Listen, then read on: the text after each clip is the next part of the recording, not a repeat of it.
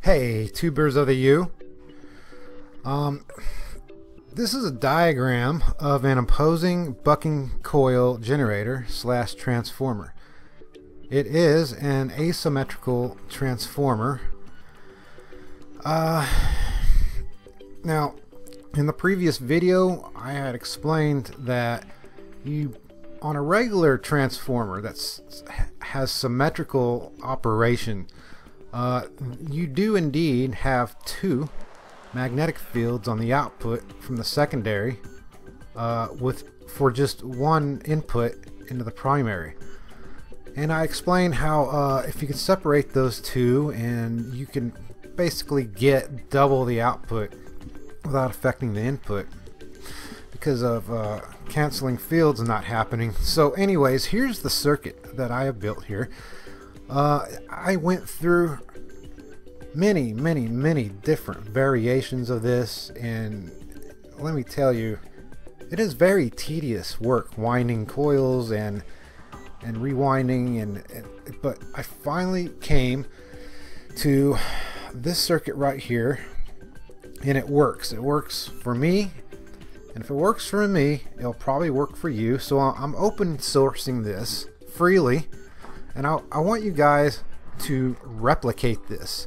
And if you have an oscilloscope, that would be all the better. Now, a YouTuber with the user that goes by the username Tom George pointed out that my meters were true RMS meters, and so those are a little bit on the higher end, and they will read a variety of waveforms. And so they're fairly accurate, and I do put a little bit of confidence into them. Now, most of the time, I do not like AC circuits because of the fact that the meters will read probably slightly more accurately than a DC circuit. And so this is why I am always showing DC current circuits. So this is an AC circuit right here. I have a transformer right here plugged into the wall. It's a step-down transformer to about 14 volts here, and so it has a sine wave, and I've measured with those same meters the frequency through different points throughout the circuit, and it is indeed 60 Hertz all the way through, so the frequency is the same all the way through this, and it's a sine wave. Now, the only thing is there might be a slight offset or a phase angle because of the different number of windings on each coil. So these coils are oppositely wound from each other, okay, but the current running through them is going from left to right in each one of them, okay, but because they're oppositely wound from each other, they're going to create the magnetic fields are going to be opposite to each other, but they do not fully cancel out because I've labeled all these with the values that I have measured on actual meters, LCR meter and the other meters. So as you can see here, L1 has 4.6 ohms of resistance right here, and L2 has 2.5 ohms of resistance, and so it's a total resistance of 7.1 ohms of resistance. Okay, L1 then has 395 millihenries, L2 has 121 millihenries. Now the strange thing about that is when I put the LCR meter to read the inductance through both of them at the same time, I get like 900 millihenries, and I don't get that because 395 plus 121 is only like 500 something. So that's the only thing that doesn't add up. I don't get why, but it's just the way it is. So let's look at this from the beginning here. Well, first of all, here we got two ammeters. These are the meters set on the current, the range, the read current here and here.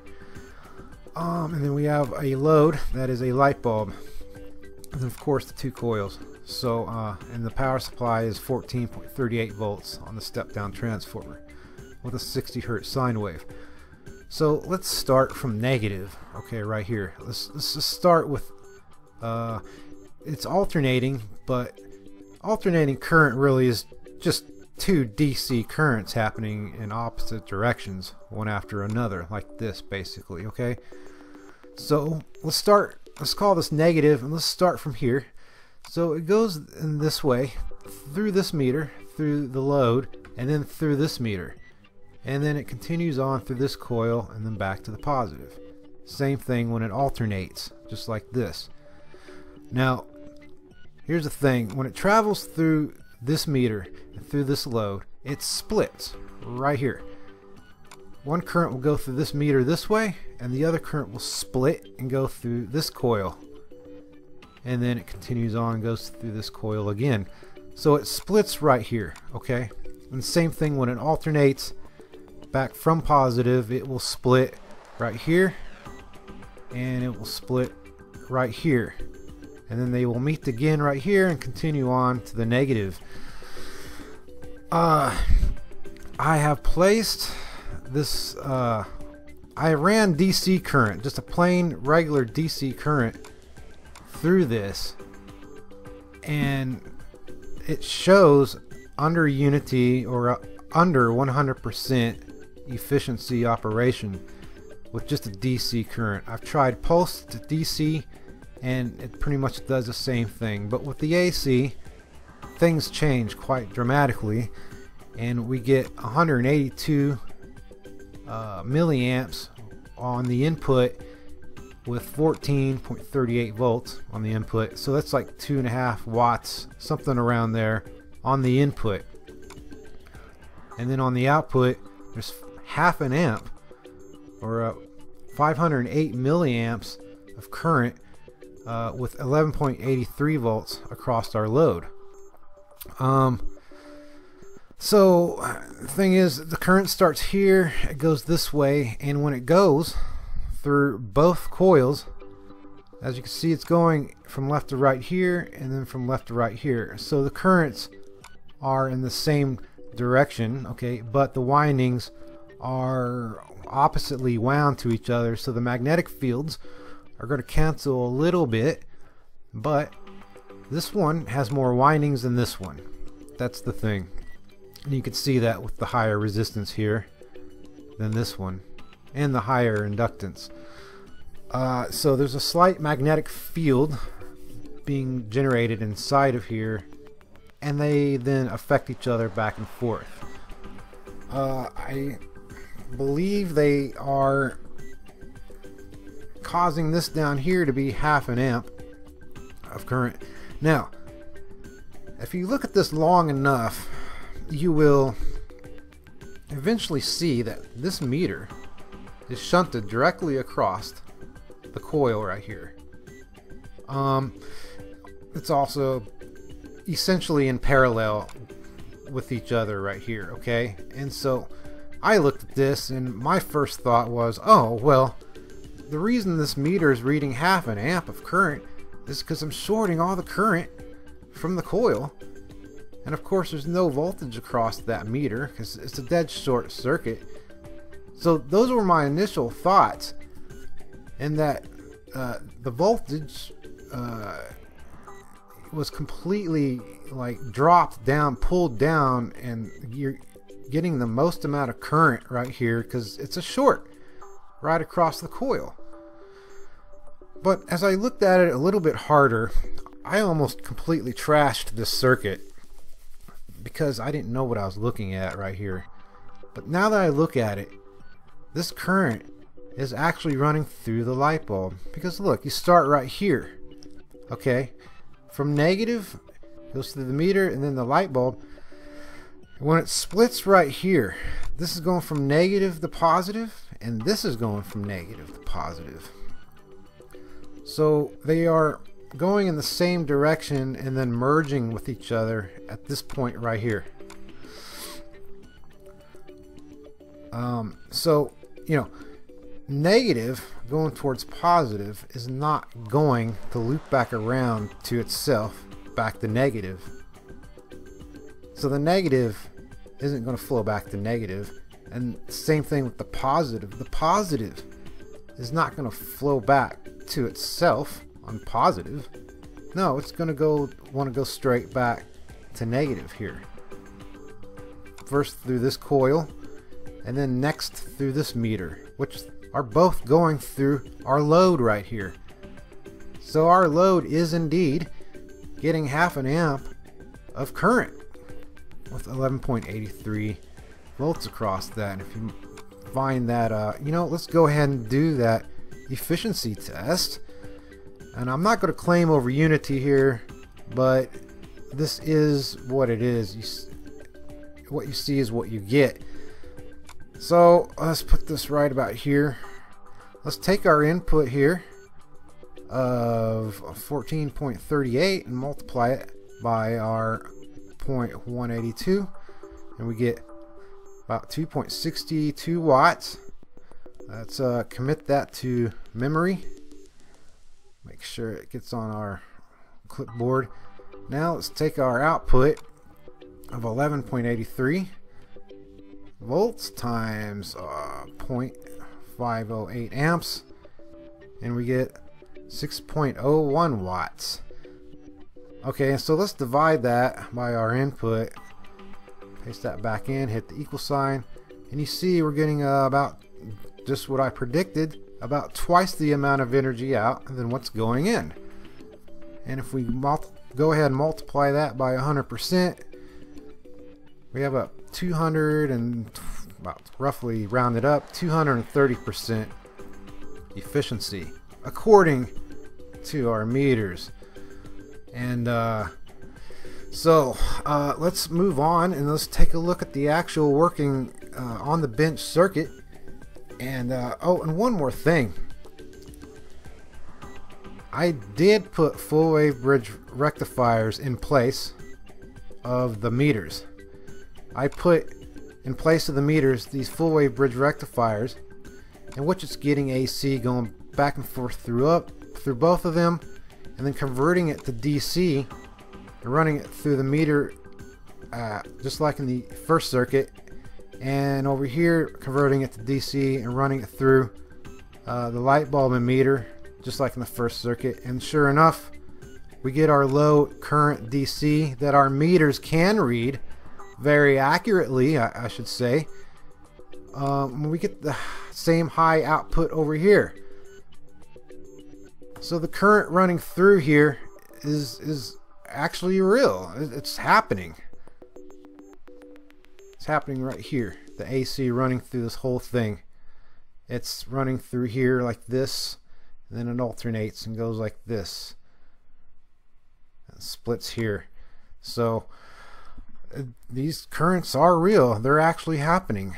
And so let's move on to the actual circuit on the bench, on the good old workbench, and let's examine that. Okay, here's the entire circuit, and I know it's a little bit of a bird's nest or whatever. I tried to get this as tidy as I possibly could. I mean, geez, look, I mean, I got rid of one wire right there, but this is what it is. This is the exact same circuit that was shown in the schematic. You can download the schematic or click on the link down below and go look at it. So right now I got two power sources. One's DC and the other is the AC right here from the transformer. So we're gonna see what running DC does first, and as you see, it's 178 milliamps of current at 12.18 volts on the input, while the output only has 170 milliamps at 11.31 volts across our light bulb, and so this is obviously under 100% efficiency operation. So I wanted to show you that first, and so right now we're gonna switch this over to the AC side, and then we will see something completely different. So let me do that right fast.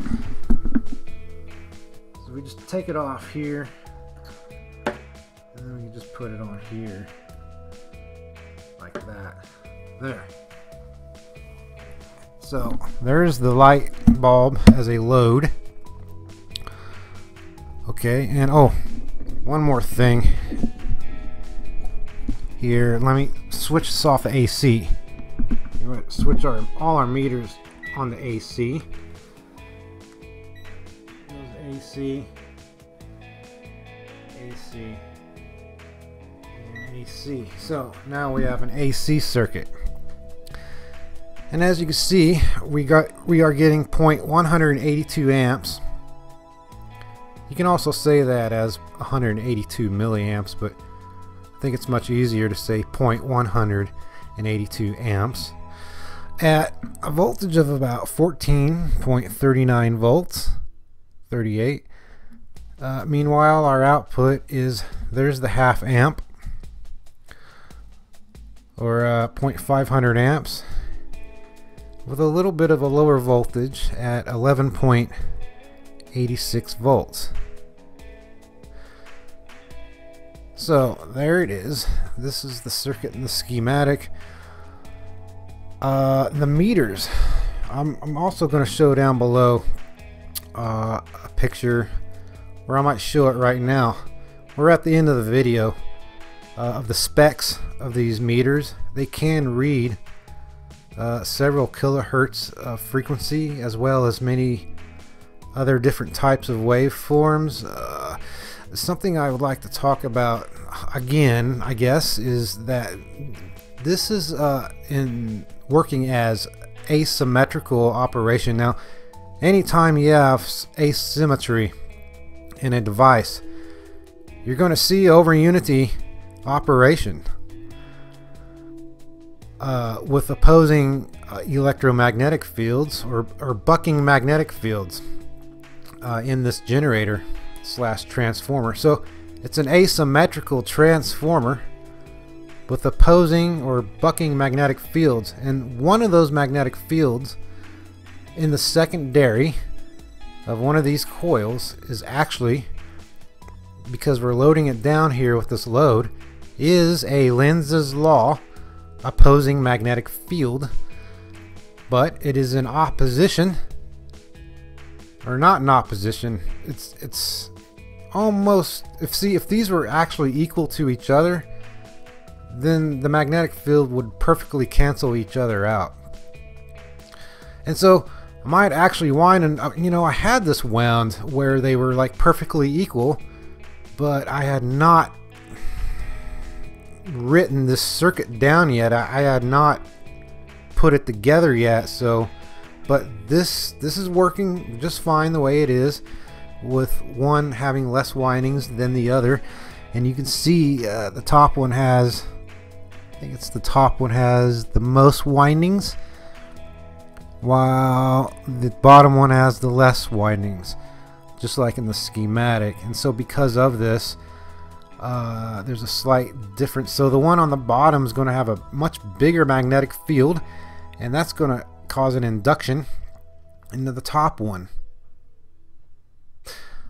So the load is creating the Lenz's law opposing field, but now the Lenz's law opposing field is working with the primary magnetic field and not against it.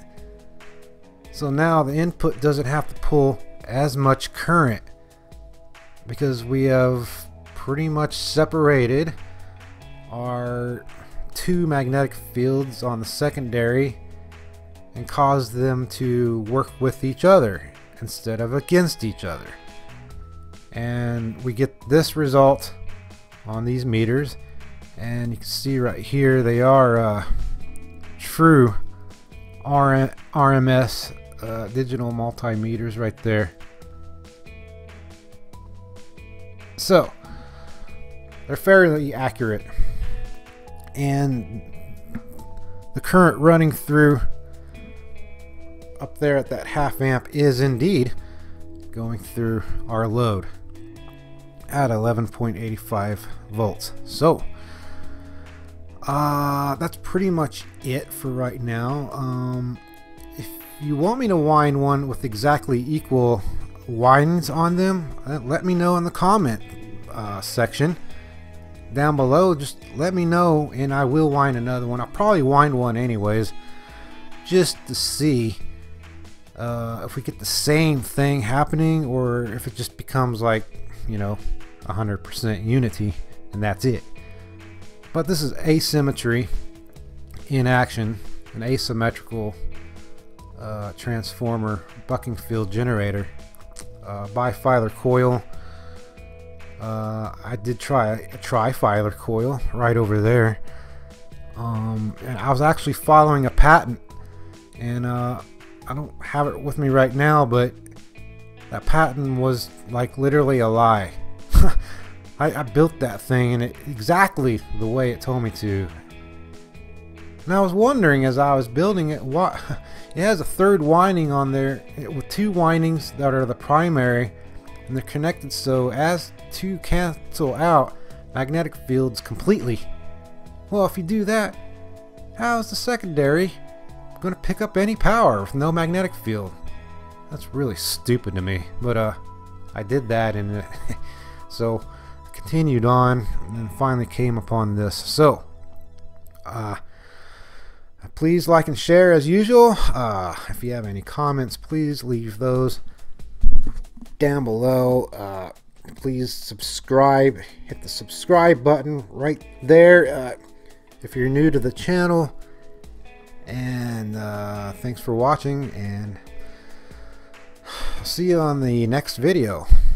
Have a good one.